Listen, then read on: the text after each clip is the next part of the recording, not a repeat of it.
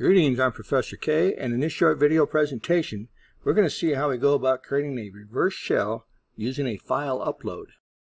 For this lab demonstration, I will be using one install of VirtualBox, one virtual install of Kali Linux, and one virtual install of Metasploitable 2.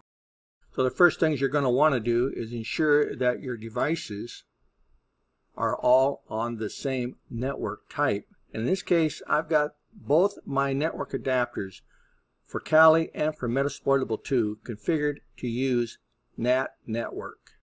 Make sure that's the case. Once your Metasploitable 2 has booted to its prompt, go ahead and log on and then run an ifconfig command to check to see what IP address has been assigned to your Ethernet 0 adapter. Take note of that IP address because we will need it for the lab. From your Kali machine, you're going to want to open up a terminal and do an ifconfig, and you're going to want to find the IP address for that Ethernet 0 adapter. Now these are my IP addresses. Your IP addresses will differ. Now another thing you can do once you have your terminal up is just go ahead and do a ping over to your Metasploitable 2 using an IP address that we discovered. This will ensure that you do have network connectivity. If you're not getting a positive ping response, that's because your networking is not configured correctly.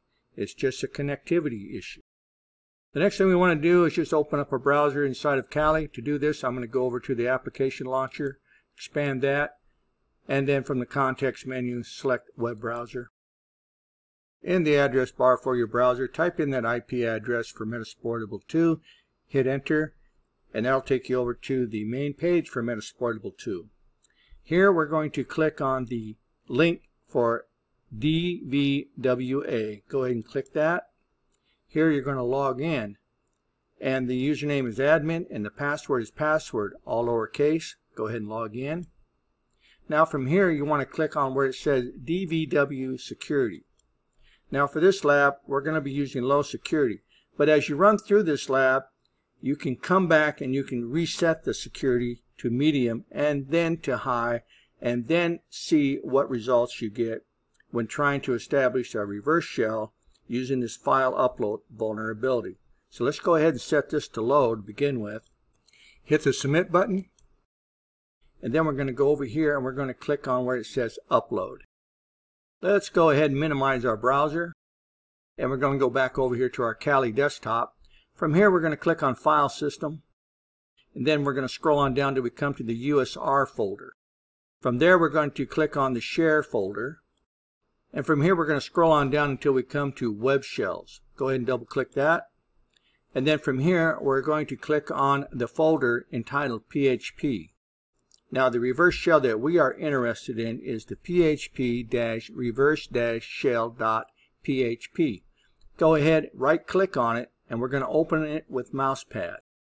Over here in the text editor, just scroll down until you come past the comments and the code begins. Here we have to make a couple of changes to the contents of this text file. Now the first thing we have to do is we have to change this IP address. This IP address has to point back to your Kali. Then I'm going to change the port. I like using port 4444, but you are free to use any port that is currently not in use on your Kali installation. Another good port number is 5555.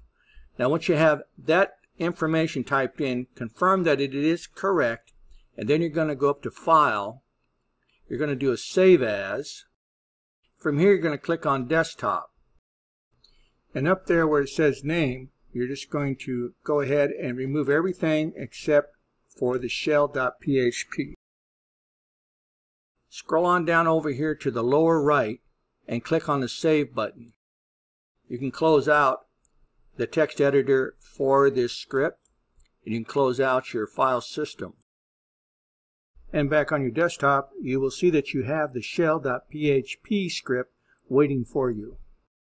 Now one trick that you can do to ensure that your script will get past the security is to just rename the extension to something other than just PHP lowercase. For instance, if I right click on this and I go to rename, I can rename the script to lowercase p, uppercase HP. I'll go ahead and rename. We can now return over to our upload page.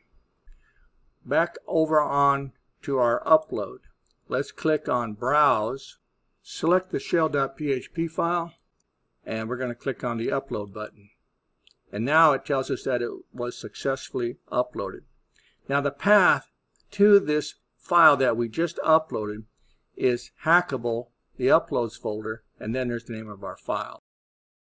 So the path we need to be using to get to this script so that we can launch it is the IP address of the Metasploitable 2 /DVWA/hackable and then /uploads. And if we hit enter, you'll see that's where we're at. Now to establish this reverse shell, we're also going to have a listener up inside of our Kali. So let's go ahead and create that real quick. Again, let's go ahead and minimize our browser. Let's open up a terminal. And over here, we're going to just open up a netcat listener. So I've typed in NC for netcat space dash LVNP space the port number that Kali needs to be listening on. Now this is the information that we put inside of the script. The IP address for our Kali and the port number that Kali needs to be listening on. So let's go ahead and hit enter.